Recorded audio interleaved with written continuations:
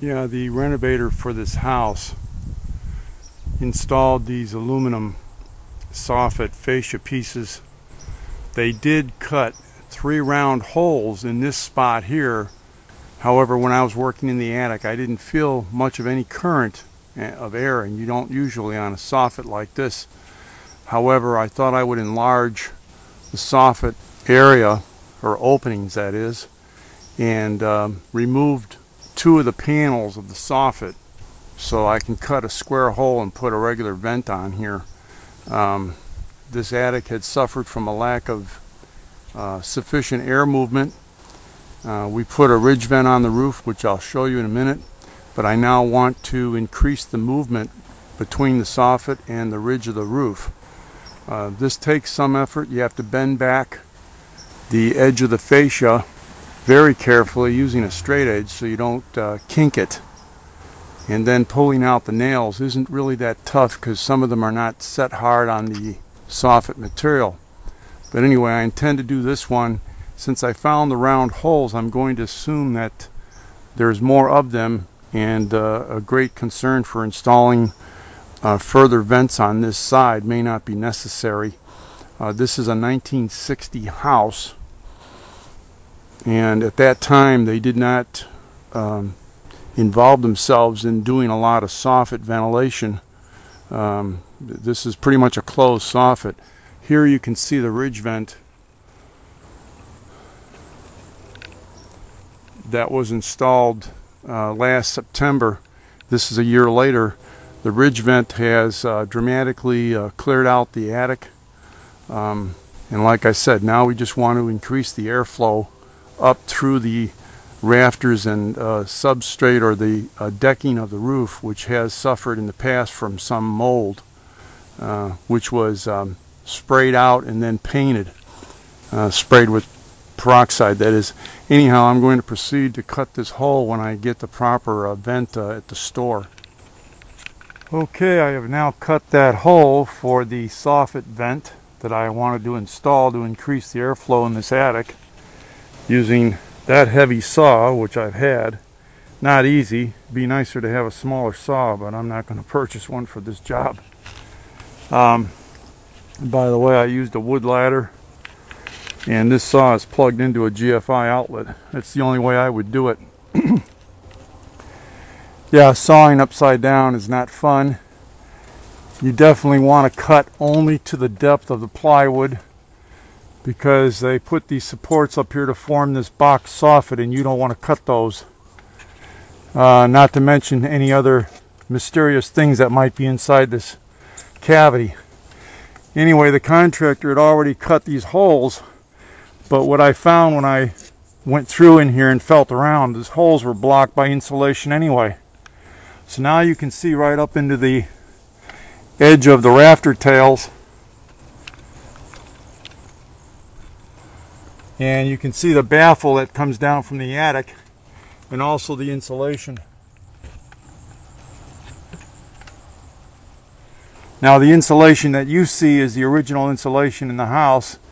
They did add fiberglass batt insulation, which I had to cut back a little bit to make sure these were open up here, beyond sight actually. But this is step 2 of getting this job done. I also bought the covers. This is the cover that I will fit over this opening. I cut the opening just a little bit smaller so that I could get the screws in here to fasten this on here.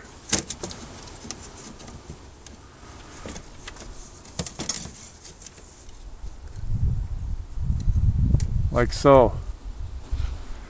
And since this is a vented soffit, meaning the aluminum panels, the air will still circulate up through this vent opening.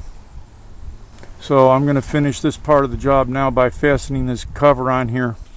Well, this is after I've reinstalled the soffit panels,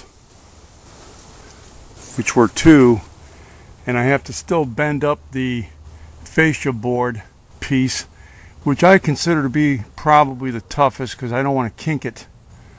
There's minimal damage to the soffit from this work. And it took some effort to get these panels back up in here, which I didn't show you, but there's only one of me, and I can't hold the camera and work at the same time. Yeah, and I'm going to use this 2x4, which I just randomly got from my supply of stuff, to help do this, because you want to bend this metal uniformly across its length if you can. Otherwise you're going to end up bending it where you don't want to bend it. This should be a help, and then you can use some thumb action to finalize what you're doing. This is the finished job for installing that Soffit vent underneath this aluminum. There's slight damage to the trim here, but you'd have to be looking at it real carefully to see it. The fascia is slightly bent outward, but you really have to look hard to see it. I've got it really back in place. It looks really good.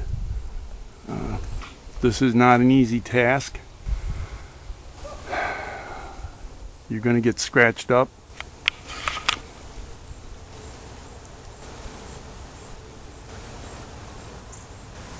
But I actually just got very small scratches because I'm kind of used to working with this stuff after so many years. But anyway, this is the job as it's finished at this point.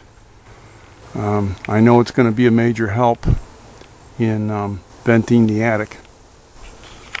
Once again, I'm working on the front of the house now to cut another ventilation hole for the attic soffit vent.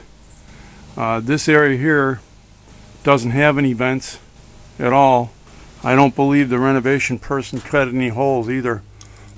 Fortunately, the soffit material they installed does have vent holes, at least there, which will make this work. We're also in a good location. There's a baffle right up there going up to the main attic. This is kind of an inside soffit here. It's like a double soffit. I'm not sure if that picture is really good, but I went up to check also to make sure that there wouldn't be any insulation problems with the house. But we're in a good spot, and there's a big draw of air here, so I'm going to go ahead and put the cover on this spot as well now. This is the finished work on this soffit vent. It's underneath a solid panels, but it will also get air from over here, for which there's a 1-inch clearance. So this is what the finished job now looks like.